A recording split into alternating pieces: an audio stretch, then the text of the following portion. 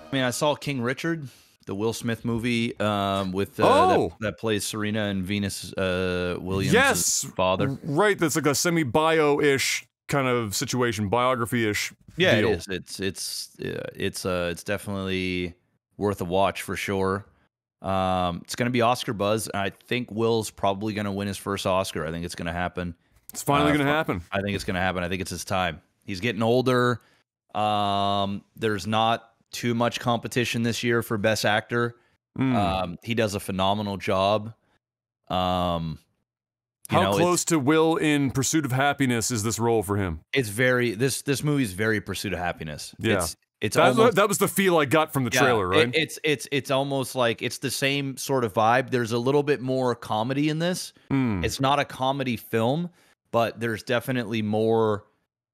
It's more lighthearted than Pursuit of Happiness, which was very like gloom and you got your feelings kicked in that movie pretty much the entire time. Yeah, like you get your feelings kicked a couple times in this movie for sure. Especially if you're a parent. Like, that's one thing that's like ever since I became a dad, like movies have changed now. Movies are they definitely hit different, man. Like different specific topics and different things. Like it just hits different. So like, as a dad, and he plays a father and he's the star. Like the movie's about him. Right. But and then after I was done watching the movie, like the last couple of days, I've been watching more Venus and Serena stuff. Like just I'm more interested in their life. I never they had them. A crazy life, bro. Yeah, they're still ride. doing their thing. So it's a good movie. It's not something you should rush out to the theater and watch, but if you can watch it on digital, which it is released on digital as well, so you should definitely watch it. Nice. I recommend everybody to watch it. Kayla watched it as well. She liked it. It's a little long. It's like 2 hours and 20 minutes or so, and you can kind of feel the length. It definitely could have been cut like another 10, 15 minutes, but there wasn't any part where I was like, this didn't need to be in the movie. It started to feel lengthy, but I was enjoying it as well. Like I almost didn't want it to end. I wanted to see more. But it's a coming of age story. It's about a father who knew exactly what he wanted for his girls. They wanted it as well. They idolized him. They looked up to him. He had their best interest at heart. He's also a flawed individual. So like he had his own demons and he's dealing with his own things. But overall, it's just a great sports movie that has a lot of the same tropes as a lot of the other sports movies you've seen in the past, with a little bit of a twist.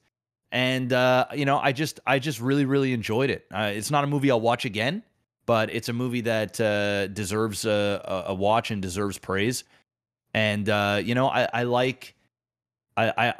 can't wait to see a movie if somebody ever does a movie about Tiger Woods. That's bound to happen eventually. Because they're the Tiger Woods of tennis, yeah. There's a lot of like racial related things in this film as well. Two black sisters coming from Compton to, coming into a world that is literally white. Very few. It doesn't get much more players. White than tennis and golf. It's white, right? like rich white. And it's like still not even, white. Yeah. Like it's not, it's like golf. Like, and I would even argue that tennis might even be even richer than golf. It's on possible. That scale, right? Because like in golf, really anybody can pick it up. Same with tennis, but to really get the training that you need and to be you need to join very specific elite clubs that cost a lot of money. And it's a lot of rich families that groom their children into becoming these tennis players.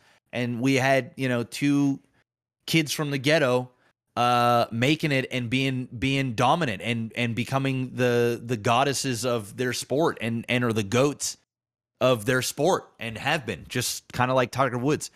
Except Tiger Woods' story is a little bit different, but it's sort of very similar. Tracks similar. Yeah. So, sure.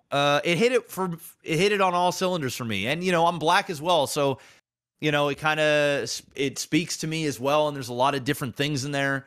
that I can relate to, and it was just a solid movie. Might be one of the better films I've seen this year.